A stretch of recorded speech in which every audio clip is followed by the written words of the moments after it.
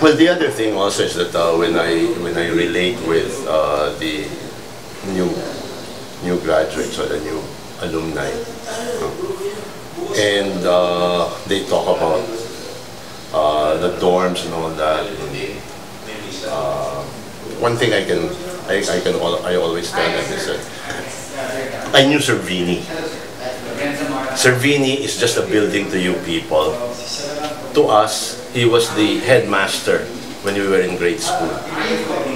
Eliazo was our Spanish teacher in freshman college. Cervini was a military guy, so he had a wooden leg. No, he had a wooden leg, so either he would walk around with a cane or being wheeled in a wheelchair. No?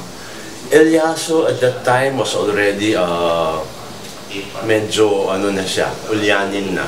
No, he was, I think, in his 70s already at that time, and he was still teaching. No, teaching first year Spanish, and at that time we had weekly confession. So the longest line was Eliazo's. No, because he couldn't remember whatever you said. No, in the middle of confession, he couldn't even remember. So 3 Hail Marys and 3 Our Fathers. That's it. Whatever you said. So the longest line was always Eliazo's. No? So those are just buildings to you. They were real live Jesuits to us.